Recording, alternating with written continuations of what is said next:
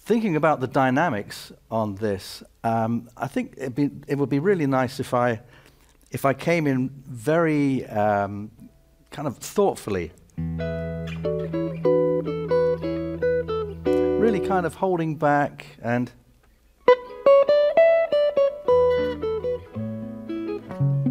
kind of gentle.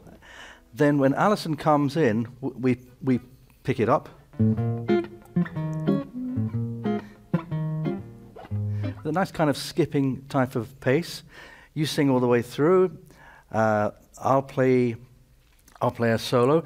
I'll keep some space in that for a reason. So when I'm soloing,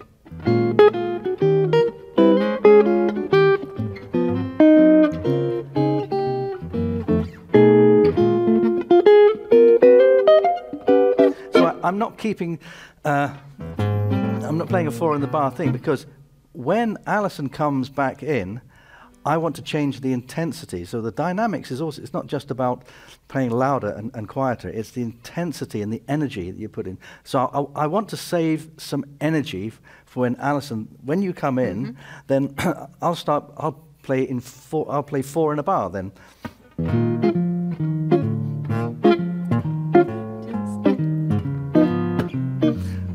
So we've got more of a, there's more energy going on, there's intensity to it. But I've kept that in reserve, so I haven't played that earlier. You know, I won't play that earlier. I'll keep that right to the end, because you have to be really careful when you're playing. If you make things dynamically and with the energy and intensity, if you take that really high, there's only down after that. So it's almost like you want to start at a middle level so that you can take things down and you can take things up.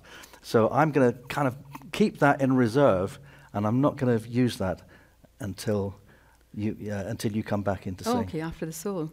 Well, that's good. That sounds great. Yeah. Well, let's give it a try.